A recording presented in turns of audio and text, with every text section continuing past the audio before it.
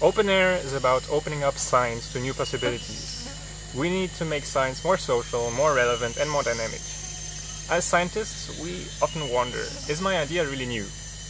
We already have indexing tools and text mining is coming, so why not using intelligent semantics to make search engines understand what we're looking for and show us whether it has been done before?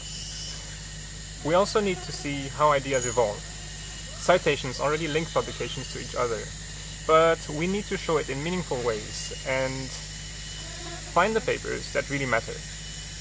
We should weigh the influence of scientific works on the publications that cite them.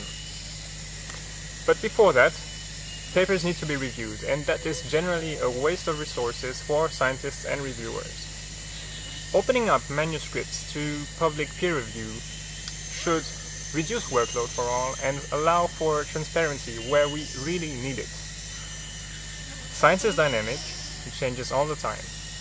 Accordingly, just like books can go through different editions, scientific papers should have version numbers. Currently, papers stay fixed in time from the moment they're published, but there is always something to improve upon.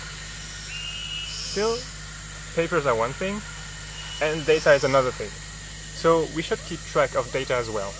We can already share it on open platforms and be rewarded when someone else uses it. So, data use count should be a measure for the output of a researcher.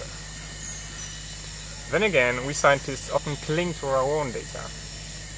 But maybe sharing is worthwhile. It takes us further with collaborations, and it makes us work faster and better, and we become more responsible too. So let's face it,